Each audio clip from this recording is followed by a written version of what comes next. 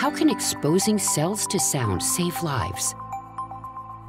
People suffering from lethal diseases have to rely on fast and accurate diagnostics to find and monitor the disease. The more we know about their specific condition, the better our chances are of curing it.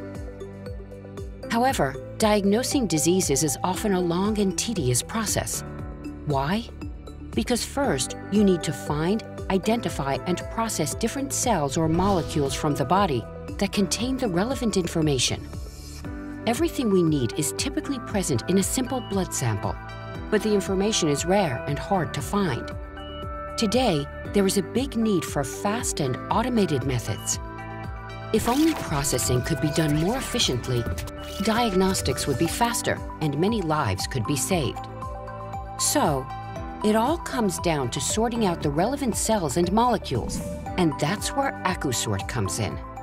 We have developed a method for instantly sorting out biological cells of interest by exposing them to sound waves. Different types of cells have different size or density, and therefore the cells react differently to ultrasound. And this way we can separate the cells of interest from other cells, either by separating them in channels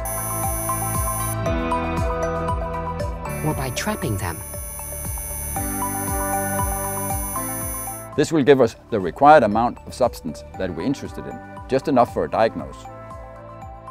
The method can be practiced in AcouSort's own developed research instruments, AcouTrap and AcouWash, and now AcouSort is also developing a plug-in module for building into existing commercial diagnostic systems. This way, the technique could be implemented by almost any diagnostic system provider without having to rebuild the entire system. Fast and accurate diagnoses save lives.